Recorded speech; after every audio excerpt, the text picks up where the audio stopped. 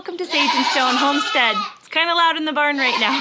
If you haven't met me yet, my name is Heather. My husband Levi and myself and our 4 kids live on about 9 acres in southwestern Kentucky where we do a lot of things. The dairy goats is just one of those things, and right now we are in the busy season.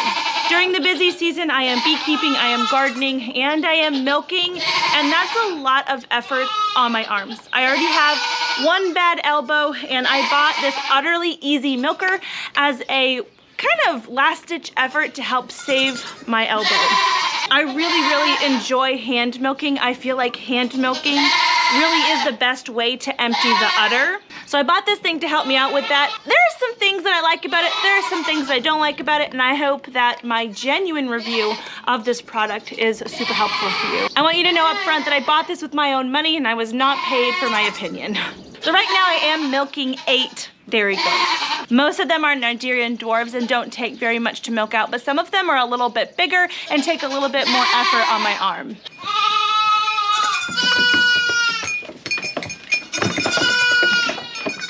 Okay, so this here's Margie. Margie is one of my heaviest producers as far as milk goes. She's got triplets, and this is the first time to my knowledge that Margie's ever had triplets, and it's really making her udder very hard after our 12-hour hold, and it makes starting milking kind of difficult. Her teeth kind of point outward instead of downwards, and it's a lot easier for me to get the milk out of her and into the pail if her udder is less full, and that's where this comes in. So we've got her udder clean. I'm gonna get the first couple squirts of milk out of the teat, because those will contain the most bacteria, and then I'm gonna go ahead and put this on. So the Utterly Easy Milker comes with 2 separate inflations. There's this one that's a little bit bigger, and then I'll show you the other one that is a little bit smaller that I would use with some of my Nigerian dwarves. Margie here is an Alpine cross. Her teats are a little bit bigger, so she's gonna use the larger inflation. And it's actually pretty easy to change them out if I wanted to. It just pops off the bottle like so, and I could put the other one straight on, but we're gonna stick with this one. Ready to go.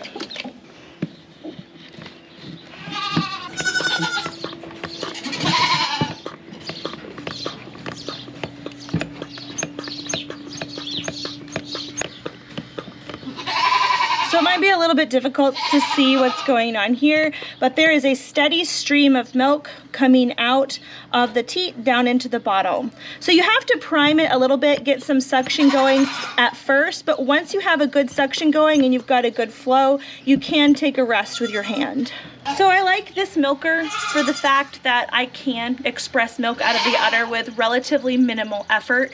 My one major complaint is that it takes forever. It takes a really long time to get the milk out. This has probably been on for at least 2 minutes and I have a cup of milk, and it might sound kind of impressive, but it's really not. Margie has very large orifices and she can really dump the milk out quite quickly into the pail when she's being hand milked. This is gonna take a really long time and she's not gonna have the patience for it. So I know that I need to pull this off and hand milk her before she's done eating.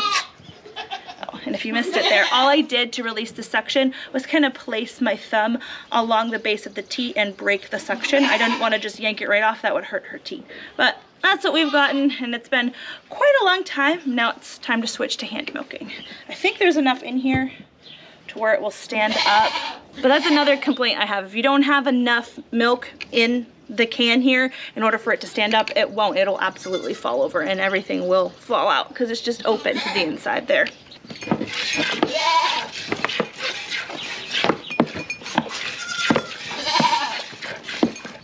Margie is normally not this way when we milk. I recently changed the feed on my girls and they don't like it as much. This is just a normal goat pellet, but they like the stuff with molasses in it. And so this is a good opportunity to show you what I do so that I can milk my girls in good timing. So I could just kind of work with her like this, keep my hand on her udder until she stands, and then keep milking. But this does take kind of a long time. As I mentioned before, I have a lot going on and I can't spend all day in the milking barn, so I am gonna harness her up. So what I have here is just a regular leash. I've got it looped inside of itself and I'm gonna put one of her legs in it. Take this side of the leash, put it around her other leg here, and then put the clip back through, and I've got a little butt harness so she can't sit down. And then I'm just gonna take this clip here and clip it to this fencing, and she won't be able to lay down. Just like that.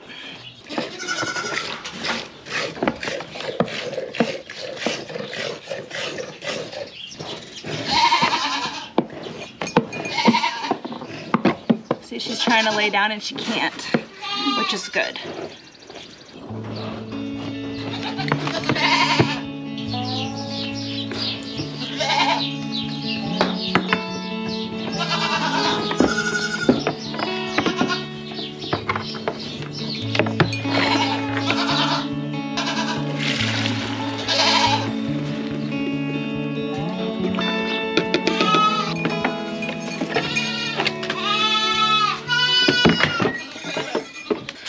Hand milk Christine, because even when she's full, she has really great teat placement, she has really great teat length, and she's a very easy to hand milk. She still has her little baby on her, so we're not really seeing her full capacity, but she still gives quite a lot. She doesn't hurt my arm at all to milk, which is awesome.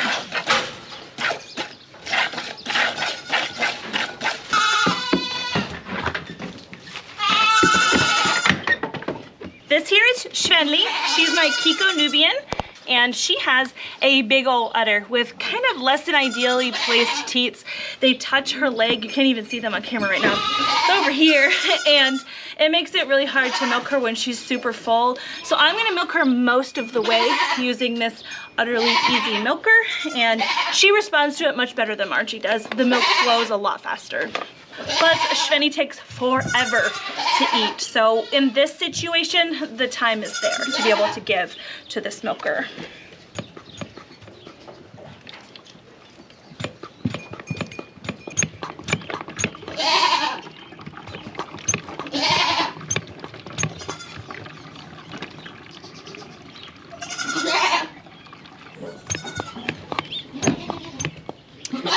See, the milk has really stopped flowing at this point. You can probably tell that I've been pumping every so often, and that's because as the milk fills the vessel, the vacuum pressure slows down, and so you do have to continually pump in order to make the pressure great enough to express the milk. So to release the pressure, I'm just gonna put my thumb right here where the teat goes into the milker. You heard it that time. That didn't hurt her. She kicked just because it's Schwenli. But this is what I managed to get out with the pump. And now I've got to move on to the other side, which is a little bit difficult in my situation just because I have a wall right here. There are a few different sized bottles that come with this milker, and depending on the height of your goat and I guess the depth of her udder, you may want to switch out the bottles. So there's that large one that I've been using, and then there's this one, and there's actually one that's even smaller than this if you need. The important part is to not allow the milk to fill pretty much into the neck at all. At that point, you really risk the milk just spilling out the top.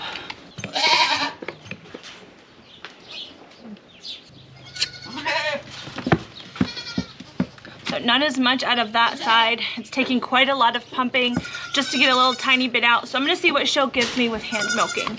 I have at least released enough of the milk where I can get a really good grip on her teats and on her udder and hopefully have an easier time milking.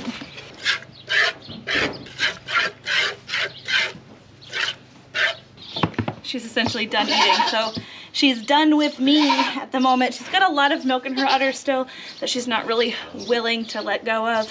That's okay. She still has both of her babies. I just need to let them out of the stall. Okay. Hi, honey. It's not your turn yet. Just a couple weeks. I can't wait.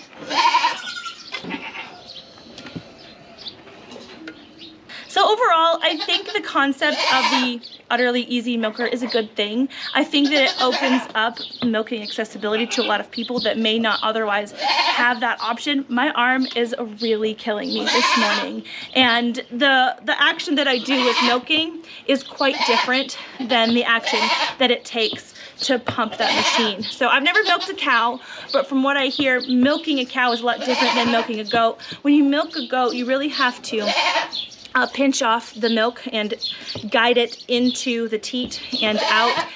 So if you can see here, we've got her udder, and up in the udder is where all the milk is. And obviously down through the teat is where we want the milk to come out. So with goats, you really have to pinch kind of above the teat to get that teat to inflate with milk. And you sort of pinch that off with your thumb and your forefinger and use your other fingers to express that milk out. So we've got our thumb way up here. It's not down here on the teat. It's actually way up on the udder where the udder meets the teat. We're gonna pinch some milk down from the udder into the teat, inflate that teat right up, and use our other fingers to squirt that out. And it just takes a lot of finger work, where that pump milker, it's really just like grip, grip, grip. Milking does this, and that really does work these tendons in it. It hurts me quite a lot lately. Are you ready to be done? So it's really good for something like that. Problem being is I don't feel like it empties the udder fully. So while you could get a decent amount of milk out, I think you'd be getting less than the goat's capacity, or less than they're able to give.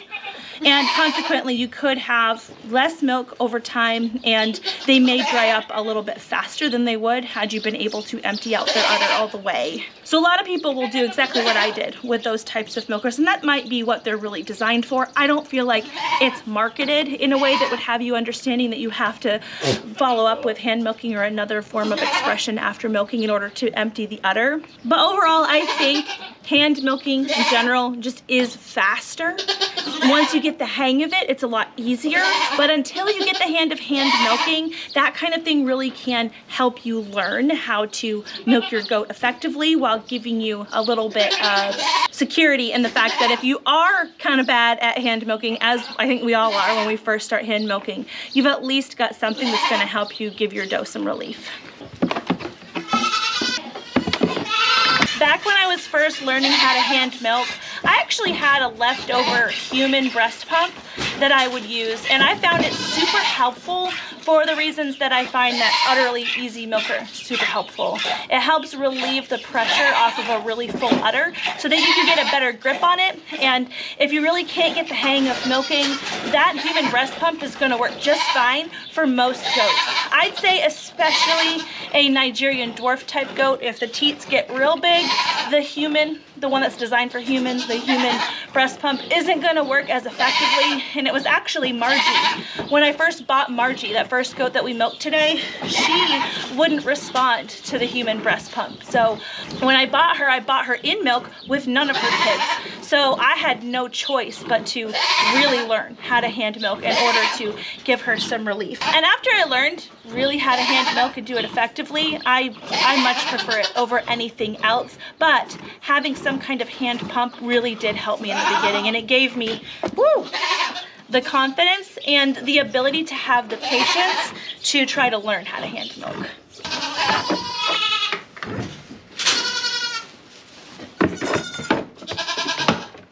There's a lot that goes into the ease of milking of any dairy animal, and you'll find that maybe some operations that really focus on machine milking, they might not care as much about getting super long teats. I don't think super long teats are anything that gets any kind of show points. I think it's more about teat placement, but I could be wrong. But you'll find that a lot of breeders who hand milk themselves, their goal is an udder that is easy to milk by hand. And so we bought our La Manchas, our last set of La Manchas that we purchased, from a breeder who hand milks herself. And she spends a lot of time and focus in getting an easy to milk udder. And those girls will be freshening for us very, very soon. In the 8 different girls that I am milking, I have different techniques that I need to use with each individual goat in order to maximize the amount of milk that I'm getting out of that particular udder with that particular doe's anatomy. Some does really hold back their milk. Other does just can't wait to get all of the milk out of their udder and get some relief. Some does have a large orifice or opening to their teat and the milk just falls right out. Other does may have a narrower orifice and it takes a lot more work to get milk out of those teats. Some udders are really soft while other udders are really just kind of meaty and it's hard to get a lot of milk out of those udders. There's a lot that goes into it, and I think having options when it comes to milking is overall a really good thing. I just thought of something too. There's also the possibility that maybe you are sick or incapacitated in some way and maybe you're the only person in your household that knows how to milk a goat. That's kind of how it is here. A milker like that makes it really easy for anybody with limited experience to be able to get at least something out of the doe and give her relief and prevent her from getting mastitis until you are back on your feet and able to milk. So it's a good idea to have something like that. Another tip too, which I think is more of like a personal mental health tip than anything else, save your easiest to milk goats for last. You want to be able to end on a good note for yourself so that you don't resent coming down to the milking barn. That's what I do. I milk my hardest girls first, get them out of the way, and then I get to end on a good note with some of my goats that are really easy to milk. So you remember earlier when I had to strap up Margie's back end in order to get her to not lay down? I used to have to do that with Pepper here. She was horrible. She's actually horrible every year that she freshens. It's like she forgets how to be a decent milk goat. But now I don't even have to put her feet in hobbles. So that's not a forever thing that you have to do. It's just something that is a possibility if you just have to get the job done. They will eventually learn that they can't lay down.